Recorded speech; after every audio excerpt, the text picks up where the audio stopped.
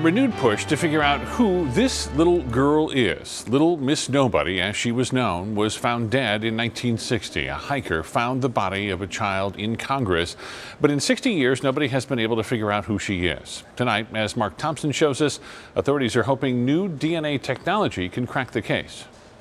Yeah, after years and years of digging, Yavapai County Sheriff's officials hope they can finally put a name to the remains of a young girl that were found more than 60 years ago. Sheriff's officials say that the body of a young girl between 3 and 6 years old was discovered in a sand wash back in July of 1960 off of Lake Alamo Road in Yavapai County. She was wearing shorts, her fingernails and toenails were painted, and she had on adult-sized flip-flops that were cut to fit her small feet.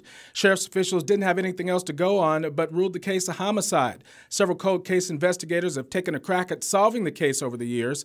DNA samples taken at least twice. One was no good, but within the past few months, Othram Lab in Texas was able to get a good sample, but it will cost thousands to run proper tests. That's why the Sheriff's Department is looking to raise the remaining $4,000. What we want to do for, like I said, for 62 years is, give this little girl a name.